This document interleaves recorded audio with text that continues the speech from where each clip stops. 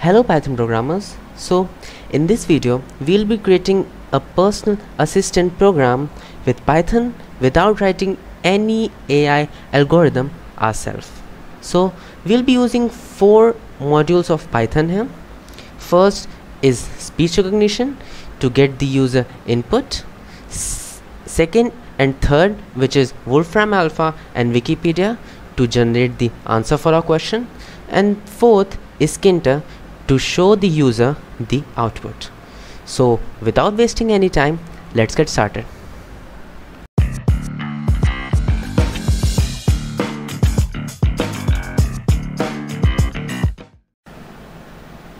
Okay, so let me create a new file here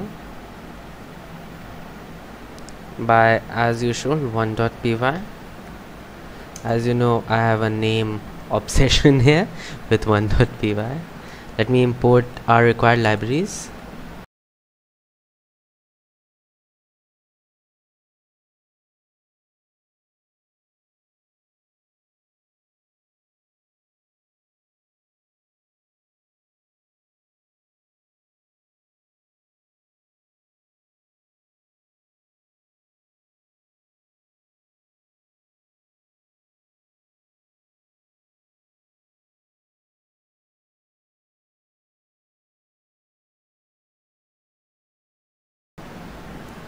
Now let's create an infinite loop. Now first we'll start off with taking the input from the user using our speech recognition library here.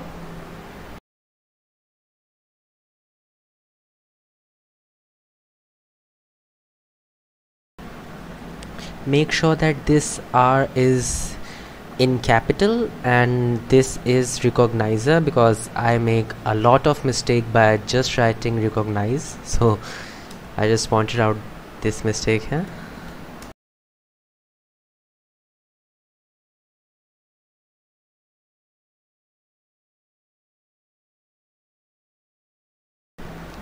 Now we are taking our microphone as a source for our speech recognition here. Now I'll just print something to make sure that everything is working fine.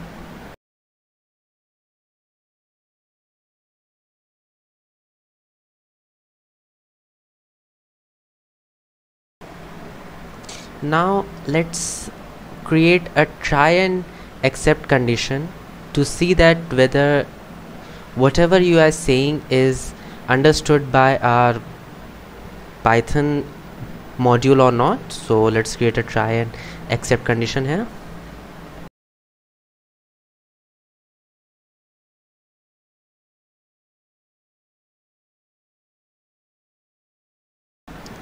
Now here we are converting our audio into text format.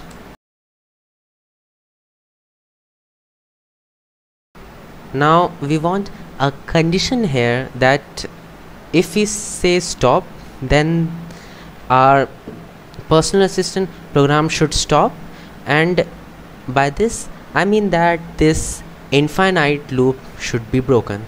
So let's create that. If text is equal to stop, which means that from the microphone we are saying stop, we'll simply break our loop here. And if this is not the case, it means we are not saying stop, we are saying something else. We will continue.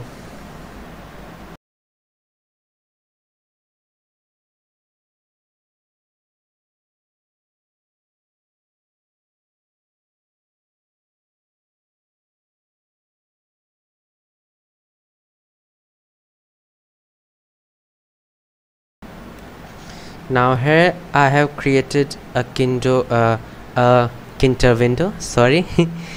And now we'll use a try and accept condition to see that which of our module will be used to answer the question. I have already told you that we'll be using 2 modules to answer our question. First is Wolfram Alpha, second is Wikipedia.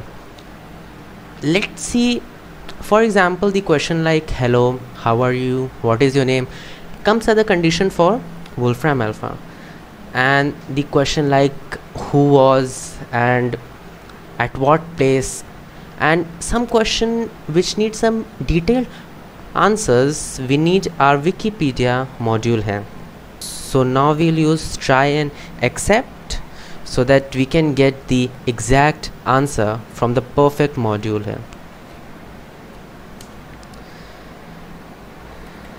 Now what you need to do is create an Wolfram Alpha account here. Simply go to your browser, Google Wolfram Alpha, just go to this Wolfram Alpha website.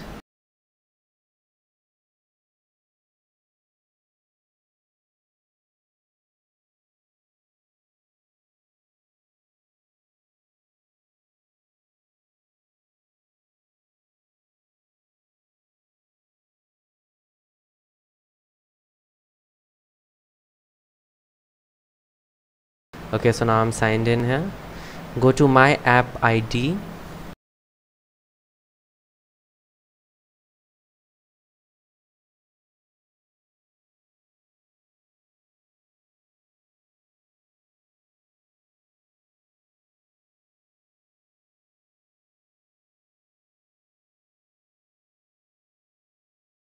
Get the app ID.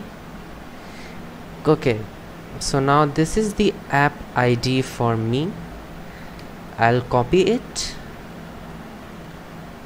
and paste it in this app ID variable. So far so good.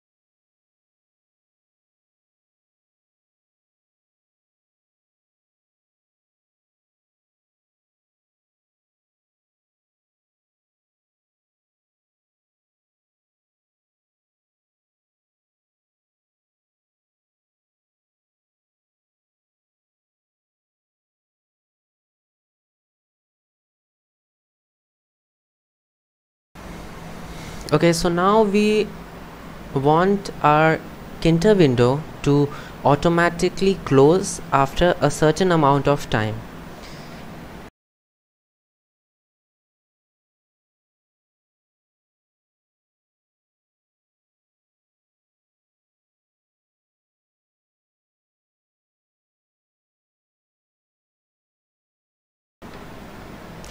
Okay, so now let me explain you what are we doing here in this try condition. First, we have provided our app ID for the Wolfram Alpha. Then we have said that okay, my client ID is this. Then we have generated our answer and stored it into this answer variable. Then we have created a Tkinter label, and the font is this, and the answer will be printed because we have provided the text as the answer. We have packed our label, and then after 500 microseconds, let's just make it 5000 because 500 is such a small value. So after 5000 microseconds, our Tkinter window will automatically close. Okay, so now let's make it for our next module, which is Wikipedia. accept. You don't need any ID here, just wikipedia.summary, and you'll get the answer. Now what I'll simply do is I'll copy paste all this.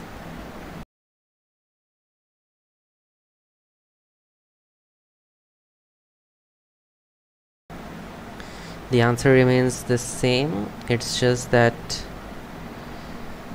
the visible microsecond should be a bit longer because our Wikipedia text will be a long one. Then we'll create an except for this condition, like if our audio is understood by our module, then we'll get the answer and it will be printed. But what if our module was not able to recognize our answer? Then what will happen? So we'll write it under this except condition.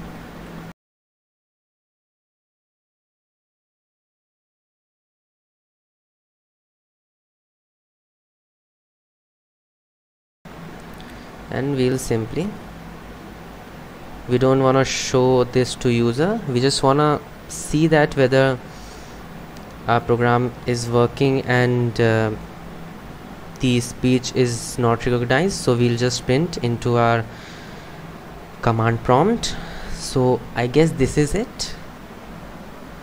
Yeah, this is it. Let's save this.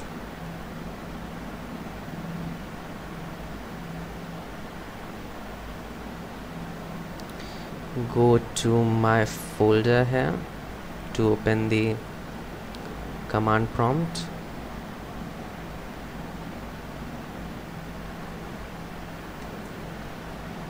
So open PowerShell here.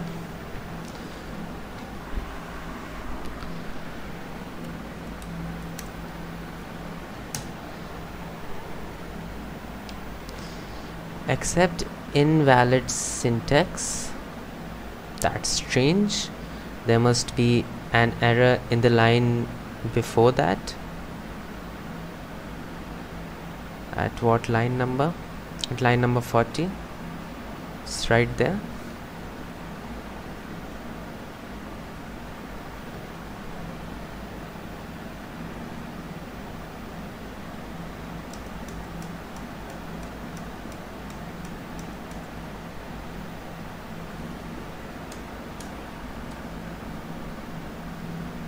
This should be the indentation, I guess. Let me save it once again.